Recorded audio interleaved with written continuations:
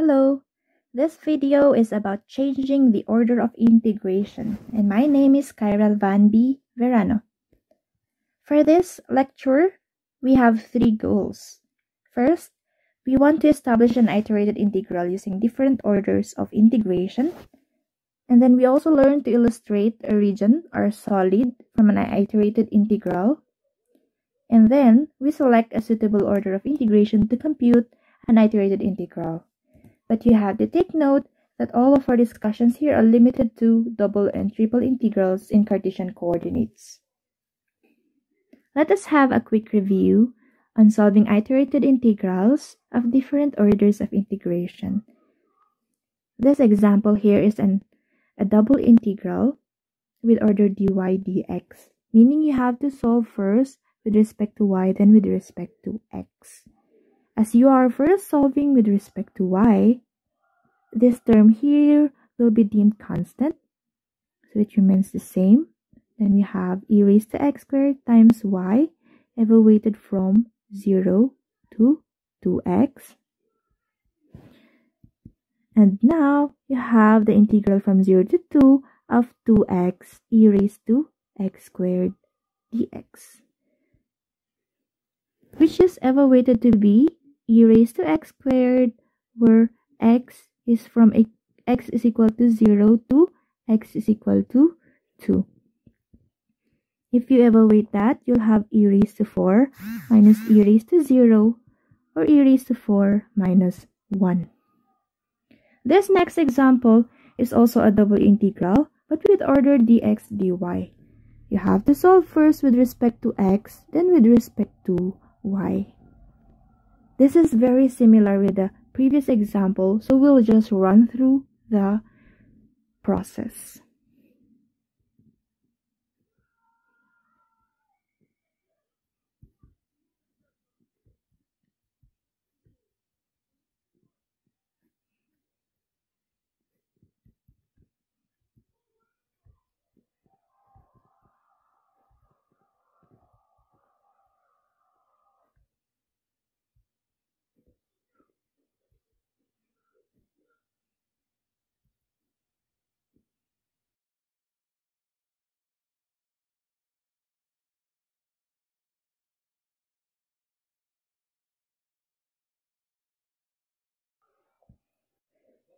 There, we were able to solve two double integrals with different orders of integration. The first one is of order dy dx, and the second one is of order dx dy.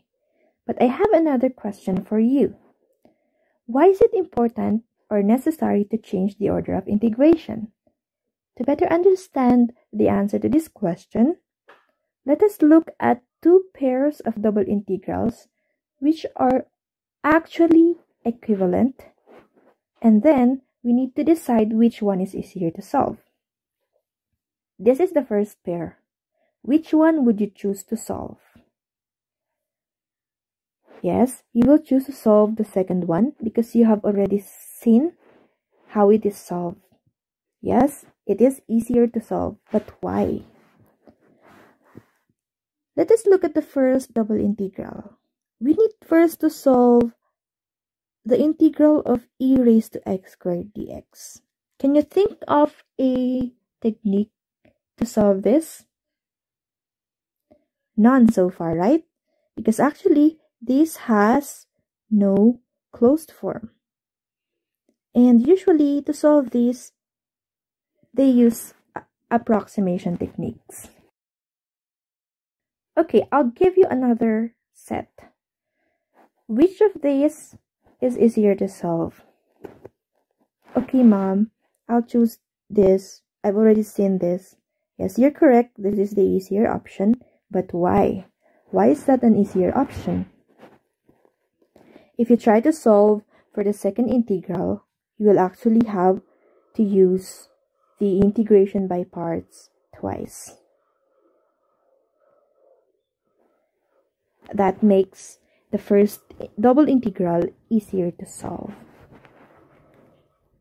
So, if you are given this kind of problem, which way would you choose? Do you want to use IBP twice Or do you want to change the order and have an easy solution? I would choose the second one. I would choose to change the order of integration. Given a double integral of order dy dx, if we want to change the order of integration to dx dy, we need to reconstruct the bounds of the integral based on the region of integration. Let's take a look at an example. We have seen this before, and we said that the integral of e raised to x squared dx has no closed form. So it is better to change the order of integration and try to solve it. We read this as the double integral of e raised to x squared dx, where the values of x ranges from y over 2 to x is equal to 2, and y ranges from 0 to 4. Meaning, the region of this double integral is actually the collection of points xy which satisfies these conditions. Now we construct the region of integration. First, we draw the line x is equal to y over 2, or y is equal to 2x, and the line x is equal to 2. Then, we consider horizontal strips to indicate that the y values would only range from 0 to 4 to have this region of integration. From this region, we reconstruct the bounds of the double integral such that dy comes first before dx. Let's have the bounds for y. If you look at the graph at the right, instead of horizontal strip, we have a vertical strip. The bounds would be the curve enclosing the vertical strip, which is 2x, y is equal to 2x, and y is equal to 0. So we have those bounds for y, and the values for x would go from 0 to 2. Now we have the double integral with a changed order of integration. Let's take a look at another example. If we want to change the order of integration of the double integral of f of xy, dy dx, where y goes to x squared to 2x and x goes from 0 to 2, we do the similar solution from the previous example. We first derive the region of integration. So y here goes from x squared to 2x, and x goes from 0 to 2. So we first draw the curve y is equal to x squared and y is equal to 2x. And then we draw a vertical strip. And since the values of x goes from 0 to 2 only, we will only consider the region in the blue shade.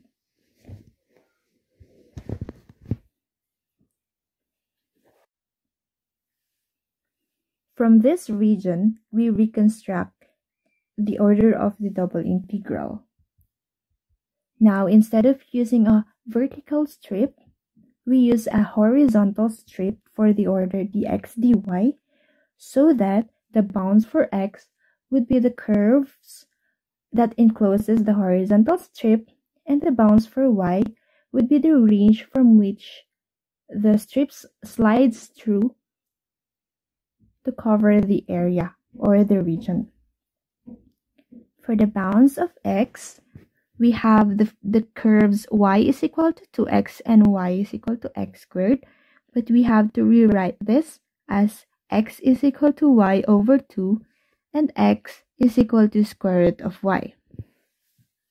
The leftmost curve would be the lower bound, which is y over 2, and the rightmost curve will be the upper bound, which is x is equal to square root of y.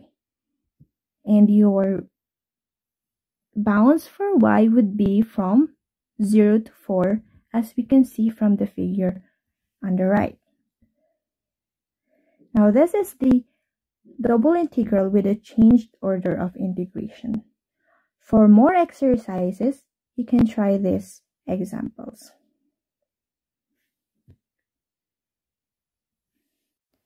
Let's move on to changing the order of integration in triple integrals. To do this, we need to reconstruct the bounds of the integral based on the solid of integration. As a way of review, let's take a look at two orders in triple integrals and their solid of integration. We recall that the innermost bounds would be illustrated to a space between surfaces.